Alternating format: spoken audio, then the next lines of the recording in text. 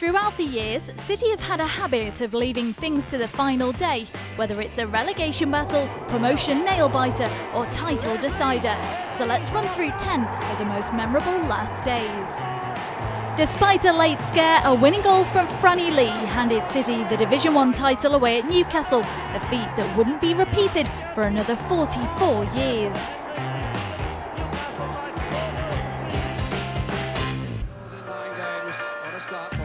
More than 47,000 Blues watched City put 5 past Charlton as they pipped Portsmouth to promotion back to Division 1 with a Dave Phillips piledriver at the pick of the goals.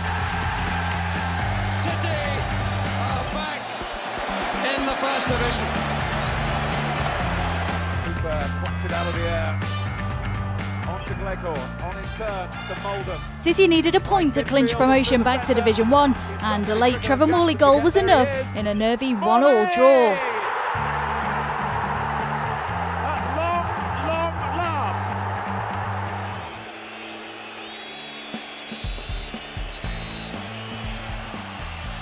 2-0 down, and with 90 minutes played, Kevin Horlock pulled one back and Paul DICKOV scored a last-gasp equaliser before Nicky Weaver became the shootout hero at Wembley as City won the Division 2 playoff final. Gillingham have to score this. Guy Butters with the responsibility. Deafening sound. Guy Butters must score. He doesn't. He's missed. It's saved by Nicky Weaver. Manchester City are back in the First Division. That is quite an astonishing game. Look at Nicky Weaver, he's the hero. And here's DICKOV. City only needed a point to return to the promised land and rode their luck with an all but convincing 4-1 away win at Blackburn, DICKOV rounding off a memorable last day.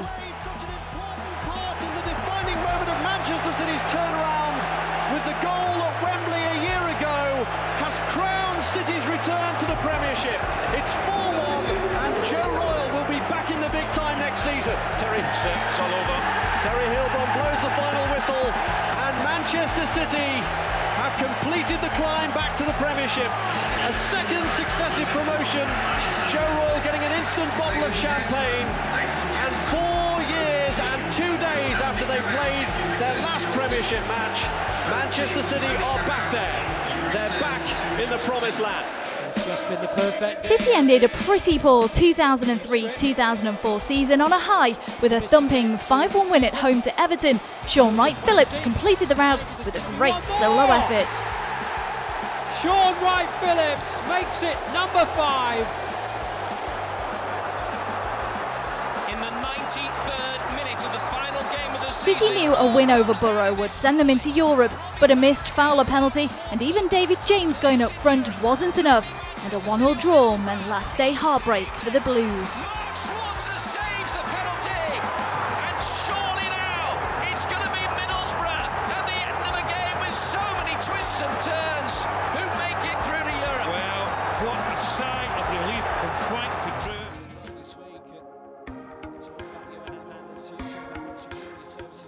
A convincing 2-0 away at Bolton with a DICKOV goal sealing things was enough to see City finish in the top 3 for the first time in Premier League history and meant guaranteed Champions League football. And what an impact off the bench. Cut open Carlos Tevez with the ball in behind, laid across the penalty area, and DICKOV at the second attempt. Down the line it goes up towards Bothroyd. Arguably the most dramatic final day in Premier League history saw Sergio Aguero score with the last kick of the game to complete the impossible late turnaround, which gave City their first Premier League trophy in 44 years.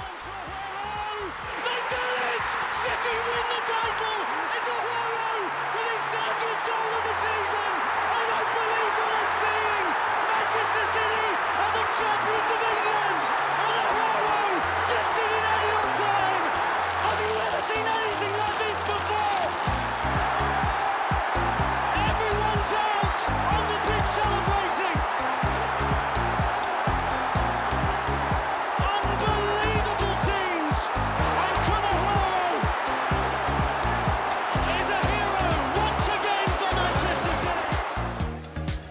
Unlike that QPR game 2 years earlier, City coasted to a 2-0 win against West Ham to lift the Premier League trophy once more. Captain Vincent Kompany capping off a champion's performance for City. Swung over. Kompany scores 2-0. Vincent Kompany with a captain's goal.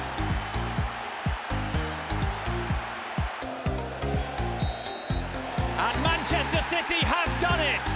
Premier League champions for 2013-2014. Manchester City. No need for the late heroics this time around, for Blues do the business with a 2-0 win over West Ham. Fans flood onto the pitch. The celebrations start. It's party time at the Etihad.